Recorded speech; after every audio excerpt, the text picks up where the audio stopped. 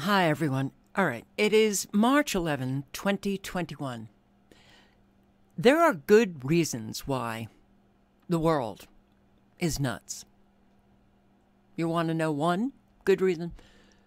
Because people are nuts. They actually submit, obey, listen to people they call my leader. They listen to leaders who are nuts. Bonafide, something's very wrong with the mental faculties of a whole lot of our leaders. This is Boris Johnson, and, well, you want to listen to him? Okay, let's do that. The world we want to move to as fast as possible is a world in which everybody can take enabling tests at the beginning of the day, an antigen test to identify whether or not we have the virus or not, like a pregnancy test within 15 minutes or so that we know whether we're able to live our lives as normally as possible. That's the vision that the Health Secretary and others have been sketching out over the last few days. That's where we intend to get to. In the meantime, NHS Test and Trace is doing a heroic job, and today I can tell him that most people get an in-person test result within 24 hours, and the median journey is actually under 10 miles if you have to take a journey to get one. Now, I will say that this kind of behavior that we've just seen, a psychotherapist, a psychiatrist, a psychologist might be able to fit some of those behaviors into one of those DSM mental illnesses. He is bona fide nuts.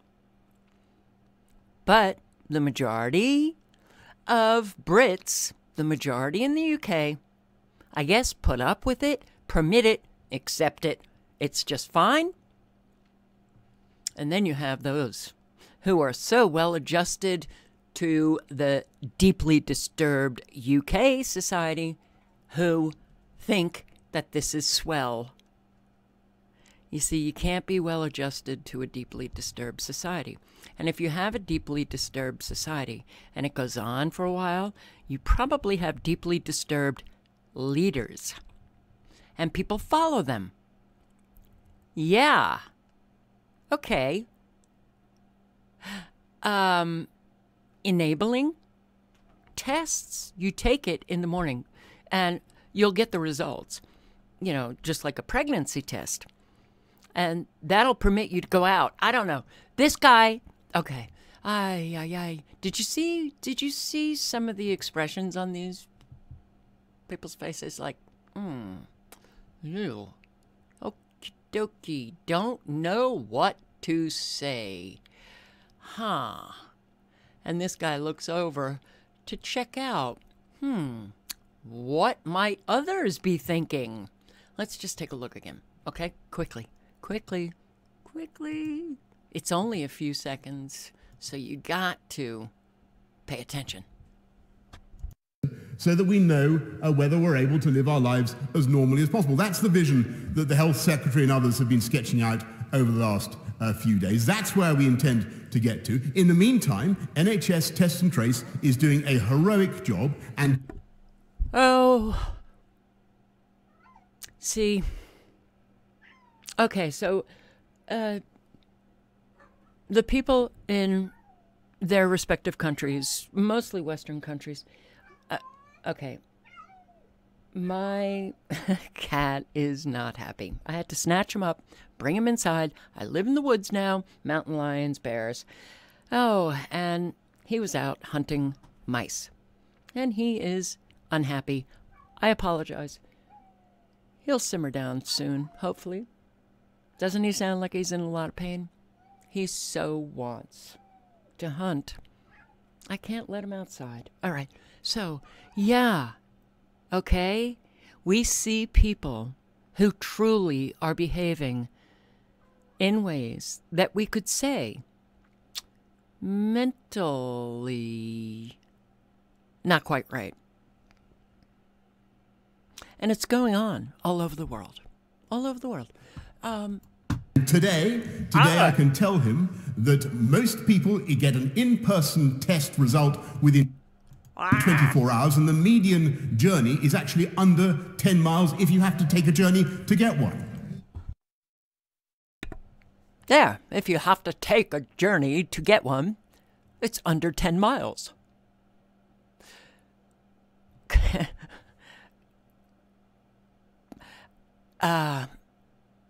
Does he need to be locked up? Yeah. By the way, this guy said the word normal. How dare he? How dare he say the word normal? Because the word normal, well, we're getting rid of that word too. Unilever to scrub the word normal from beauty packaging. No more normal. See, I would prefer to have this possum be my leader here in the good old US of A, this possum eating a donut. Yeah, I think that our country would be far more sane if this was our leader instead of the one we got. But Unilever, yeah, more inclusive, so get rid of the word normal. The London-based owner of brands, including Dove, Axe, Vaseline, announced the decision Tuesday after conducting a survey that showed describing hair or skin as normal makes consumers feel excluded. Well, I am a consumer. And when I have gone to look at products and I see the word normal, I have never felt excluded. So, could that survey have been excluding older people who are not that sensitive? Perhaps. We are committed to tackling harmful norms and stereotypes and shaping a broader, far more inclusive definition of beauty. Now, I never thought of, on hair products or whatever, beauty products, personal care products. Never, ever did I associate the word normal to anything but kind of average, right? Okay. Now, I don't have normal hair. I actually have very thick hair. I have the kind of hair that just blows up in humidity. So I would not get normal shampoo. I'd get, oh, please, please keep that frizz down shampoo. But when I see normal, I've never felt bad. Never felt bad at all. Oh, well, that's just me. That's just me, one person. They surveyed 10,000 people in 9 countries. Okay.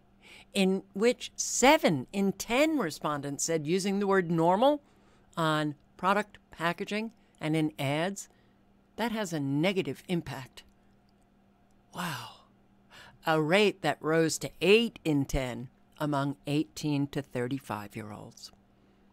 Well, let me say to those 18 to 35-year-olds,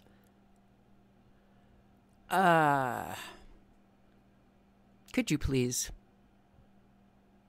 grow one? A spine. A spine.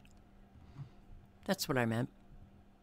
Violent protests erupted in South Africa last September after an ad for the Tresemme, is that how you pronounce that shampoo?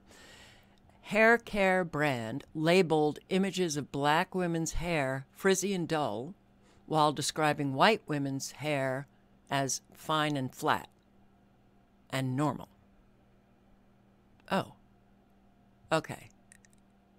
Fine and flat is really not a compliment. Frizzy and dull, not a compliment. But I guess all white women have normal? Oh, I can see why a violent protest would erupt over that. I just, okay, well, don't say the word normal. On the radio today, I heard that schools or universities or whatever, getting rid of the words mom and dad. I think we have a problem. I don't know. I think something is terribly wrong with our societies all over. But, okay, this is Canada's leader. This is Canada's leader. Don't you think that these people, well, we all know they're puppets. We all know that they, read their teleprompters. But do you think that they, snort some lines or, I don't know, do some acid right before getting on TV? Because these people are really, they're just bona fide insane. Especially important right now when women are bearing the brunt of the impacts of COVID-19 and we face a she-cession. Especially important right now when women are bearing the brunt of the impacts of COVID-19 and we face a she-cession. Especially important. Okay. A she-session? We face a say it. Say it 5 times fast. She-session. Oh. Who thought that up, Trudeau, for you to say? Because we all know you guys don't write your speeches. But frankly, you should really read it before getting on national television to speak it. You should read it and consider it. She-session. I think it's a depression. Who cares? Oh, Netanyahu. Get it outside. Then they go to HomeSpace or any gym app and they scan everything inside. And can it only be used by people who have been vaccinated? Yes, only patients. Or recovered. Recovered. Yes. Okay, recovered. Test is not enough? Test. No test. No test. So no recovery or vaccine? Do it here. Green passport. This is the green passport, and this is going to be the path of many countries. So we can go inside? Yeah, of course. Okay. Now, a lot of Israelis are on the streets trying to get rid of their fabulous nut job of a leader. But why are people actually putting up with this? I don't get it. They literally bow down to these people. They think that these people are better than they are. It's true. They think these people are better than they are. That's scary. That makes you really wonder about all the people who think that these people are important people, that they're the VIPs of the world, that they're intelligent, that they're all these kinds of things. A whole lot of people put these people on a pedestal. They look at them and they think, oh my God, what a success. And yeah, they, admire them. Now, I don't know the percentage of those kinds of people. I hope it's small. But that would mean that the percentage of those people who think that these people are nut jobs might be large, and they're doing nothing about getting rid of these people. Nothing. Spain destroys 1,000 plus guns seized from separatist group ETA.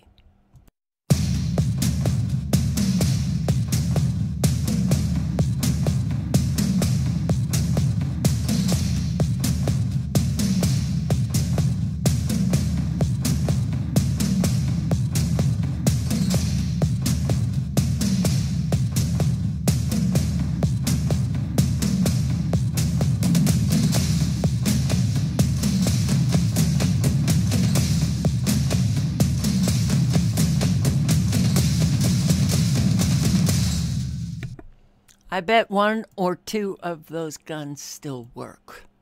Now, here is Spain's crazy nut job of a leader. You cannot get into these positions without being a nut job. You just can't. But they held a ceremony, and then RT puts it out to the world. Destroy those guns. Get rid of those guns. Well, the United States would probably have a ceremony. Oh, right. So we have now more gun control taking place. Hang on. I haven't taken a look at the bill yet. The House just passed the first of many new gun laws. And a representative from North Carolina told Dems to come and take them. Wow. Ha ha. Mel Gibson. In real America, when we say come and take it, we damn well mean it. Oh, we damn well mean it. Come and take them. Well, just kind of fell flat. I don't know. It fell flat to me. You know, it wasn't really all that passionate. You want my guns. I know it. We all know it.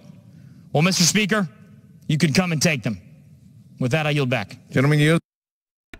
It sounds like, okay, Mr. Speaker, come and take them. It wasn't that, you know, you can pry it from my cold, dead hands. Freedom! Yay! This is what he said. I want to remind my colleagues of a simple fact that is far too often swept under the rug by the left. Americans actually, no, swept under the rug by Republicans. The left is far more active, and they just sweep it all over the place, and then Republicans do nothing. Ah, yes, divide and conquer. But anyway, Americans have a right to obtain firearms for lawful purposes. Let me be clear to everyone in this chamber. You will not take this right away from us. I know it's easy to be sucked into the D.C. bubble, but outside of here, in real America, when we say come and take it, we damn well mean it. Well, there was something wrong with the inflection. It didn't really come across as, I suppose he was posing a threat. That fell flat. Not normal. Oh, wait, I said it. No, flat. It was fine and flat. Okay. If you think this bastardization of the Constitution will be met with silence, you know nothing of the America I know. You want my guns? I know it. We all know it. Well, Mr. Speaker, you can come and take them. Here, I'll give it to you. And then you can have a ceremony like they did in Spain, where they crush them. And they sit around and watch it. I'm telling you, this is not, okay, I don't know about you guys, but all right, this is the good old US of A leader. Oh, man. Well, clearly, there should be a no confidence vote, you think? Because something is very wrong with Joe Biden. Something is very wrong. He still has not held a press conference. His handlers, or his caretakers, his guardians, rush him away. When he speaks, no questions. We cannot have questions posed to the President of the United States because, well, he may end up saying, as he says to his wife every morning, "Where the hell are we?" He doesn't know. Clearly, he has something wrong cognitively. So I want to thank you both, and I want to thank the former general. I keep calling him general, but the guy who runs that outfit over there. I want to make sure we thank the secretary for all he's done to try to implement what we just talked about and for recommending these two women for promotion. Thank you all. May God bless you all, and may God protect our troops.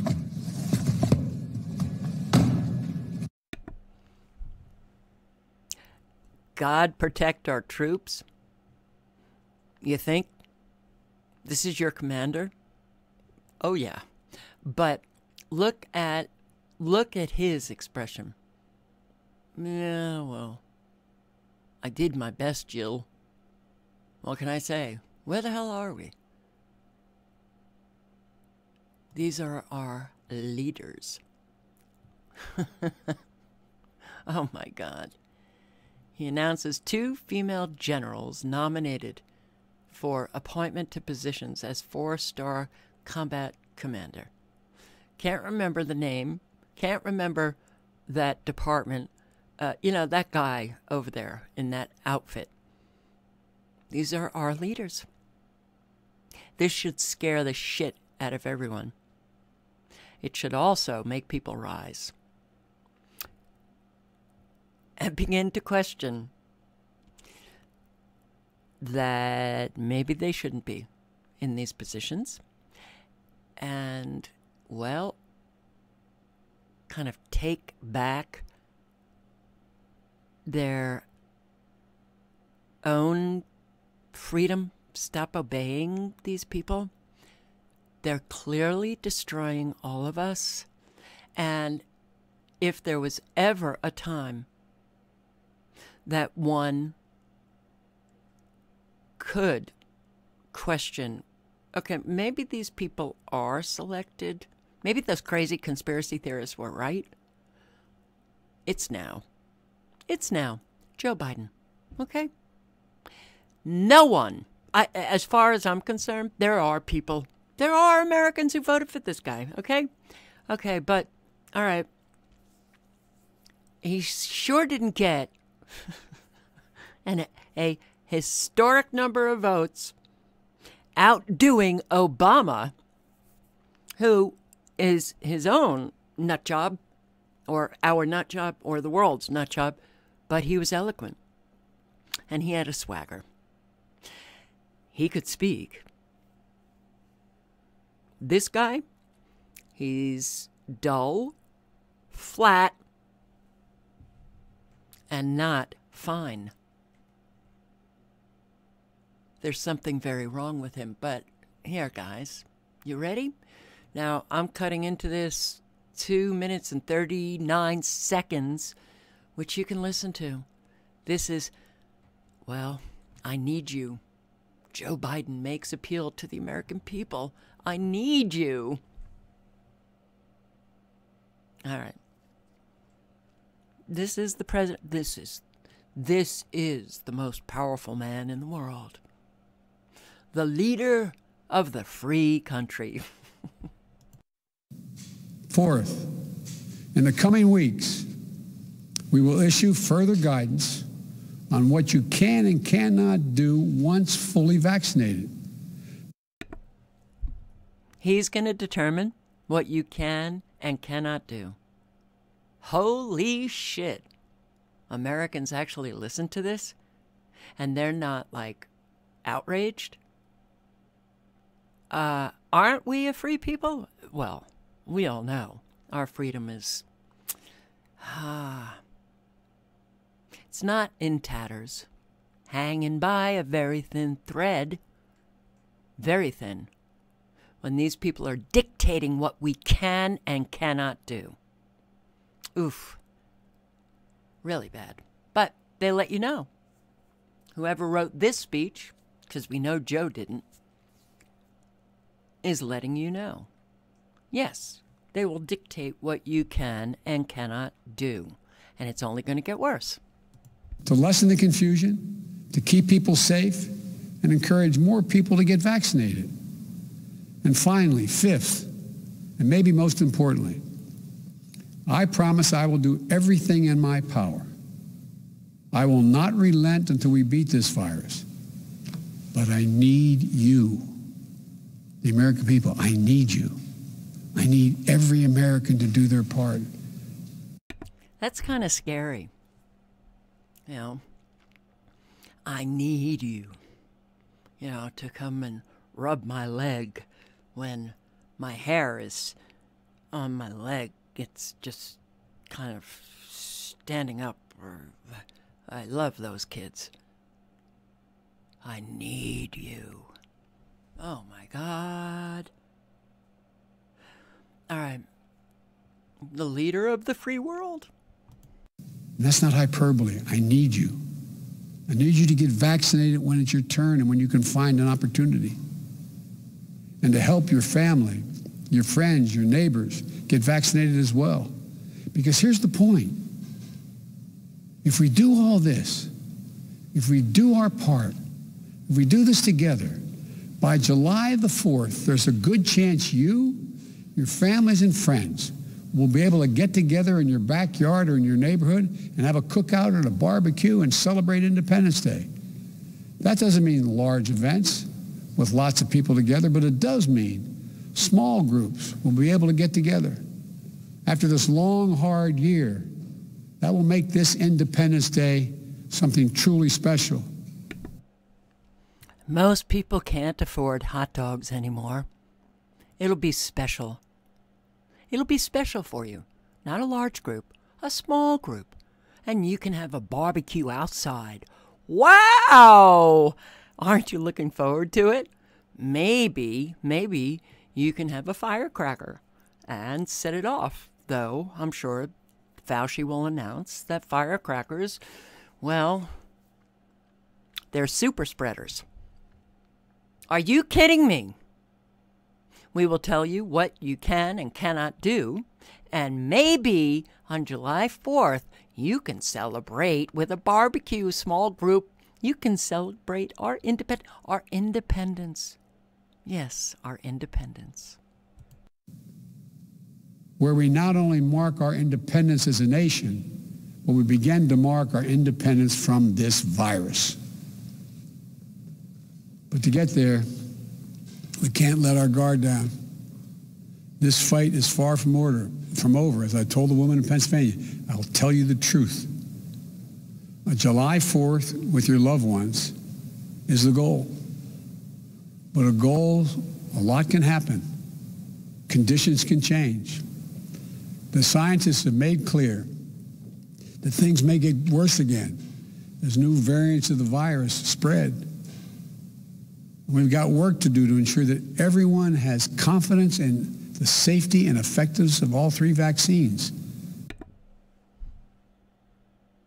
These leaders have real difficulty talking effects of these vaccines. You know, in the beginning, all he kept talking about was get the shot in the arm. Get the shot. Get the shot. Not the jab. We call it the shot. We're going to come and give you a shot. Then we're going to take your guns away so that we can only be the ones shooting. So my message to you is this. Listen to Dr. Fauci, one of the most distinguished and trusted voices in the world. He's assured us the vaccines are safe.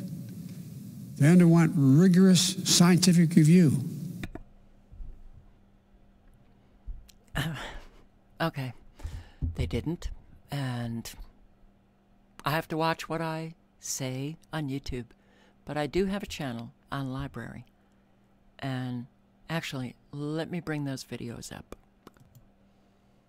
Here's an update video on how safe those vaccines are. Don't know. Can you read that? Hope you can read that. Whoa. I didn't even click anything. There we go. Oh, well, it's bigger print. So, yeah. See this? They're very safe. But this is an update, which means that I have other videos showing how incredibly safe those vaccines are. Here. How about this one? And it went through a rigorous scientific review. Here, let me highlight. Okay. Oh, by the way, yeah. Oh well. Channel be gone. So, we have a problem that, yeah, we have a problem. These people are nuts. Bonafide.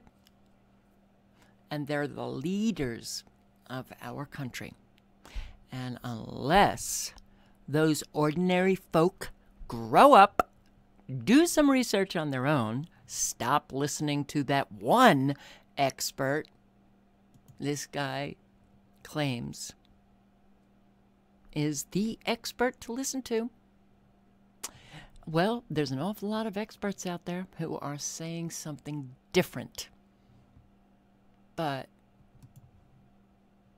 50% of Americans have questions about Biden's mental health. 50%? I guess those were the Trump supporters, huh? Yeah. Get rid of them. Ban them from social media. Don't let them ever have a voice. In fact, lock them up.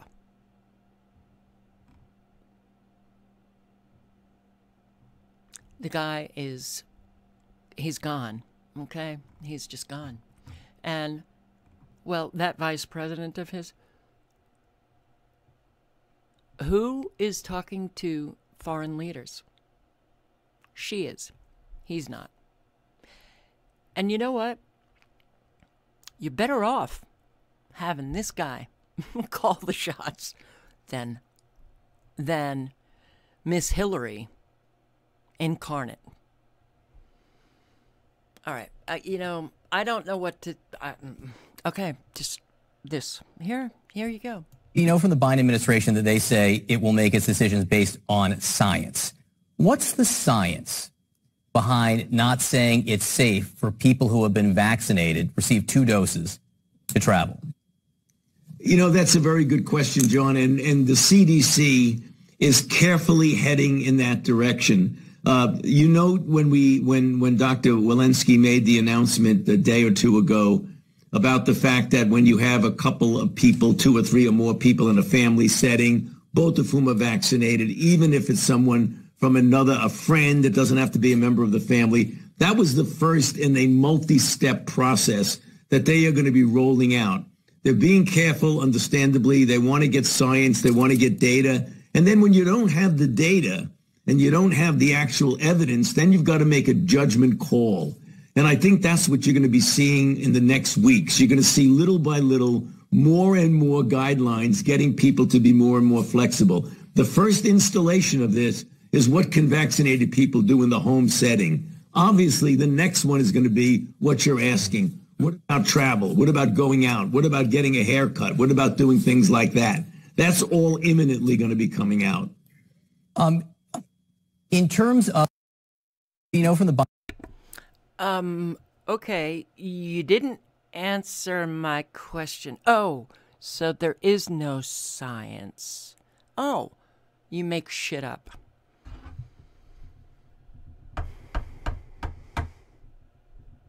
Why are people listening?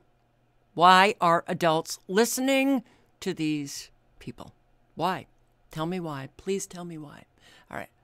Next video will be on this article in Forbes.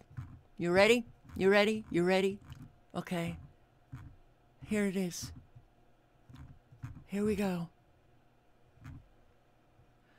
Yeah, Forbes.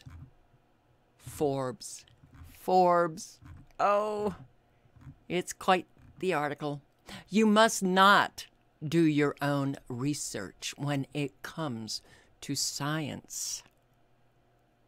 Okay? Adults, don't do your own research. Listen to the experts, mainstream media, and this guy, Ethan Siegel, who seems a little off. But hey, Forbes thought he was just swell. They published an article by him. Yeah, this is Ethan.